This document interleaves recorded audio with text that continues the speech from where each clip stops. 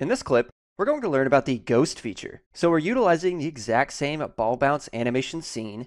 So let's go ahead and just select the main control for this ball rig. All right, and then we're going to go up here to visualize, and let's go down to ghost selected and open up the option box. So it's going to open up the options for the ghost tool.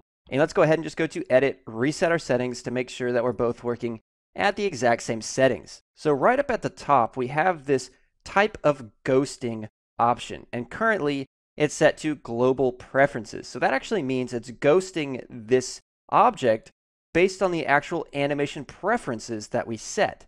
So what we need to do is go over here to our animation preferences, and we'll open that up, and then we'll actually go to the display category and choose animation. And that's going to open up the ghosting properties or preferences here. And you can see we have a couple different options choosing how we actually want to ghost this.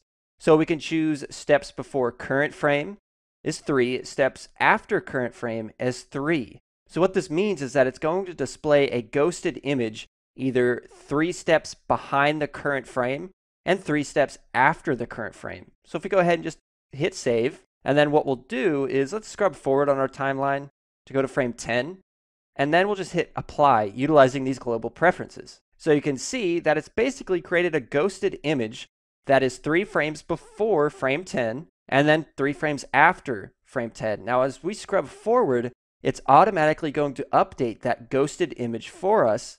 And you can see we're getting that 3-frame ghosted image, 3 frames before and 3 frames after. What we'll go ahead and do is just undo a couple times to get rid of that. Now let's take a look at this drop-down menu and choose a different option. So let's choose custom frames.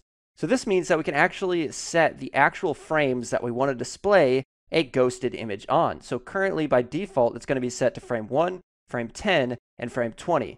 So if we hit apply, you can see that we only have these ghosted images right here based on where those keyframes are in time. So we have it set to 1, 10, and 20. Now we can go ahead and undo that as well. And of course, you could type in any value in here that you wanted. We'll go ahead and choose this drop down again, and this time let's go ahead and choose custom frame steps. So this is the exact same setting as going into your animation preferences. We can set the steps before the current frame and the steps after. So what we'll go ahead and do is increase these to, let's maybe go to 8, and then 8 as well as the steps after, and then we'll just hit apply. And now you can see we're ghosting 8 steps before and 8 steps after. So this is giving a really good visualization of basically the path that this animation is taking. And we can just play this, and you can see that ghosted image updating in real time as it's playing. So this is another really helpful tool that you can use for being able to track the actual path that your animation is taking through 3D space. Now let's go ahead and take a look at another option here, and we're actually going to just choose the keyframes. So if we select that, it's actually going to ghost an image for each keyframe. So if we go ahead and change this frame range, we can either choose time slider or we can set a start and end time. We'll go ahead and choose start and end time. We'll keep the start frame to 1, the end frame to 121, and then we'll hit apply.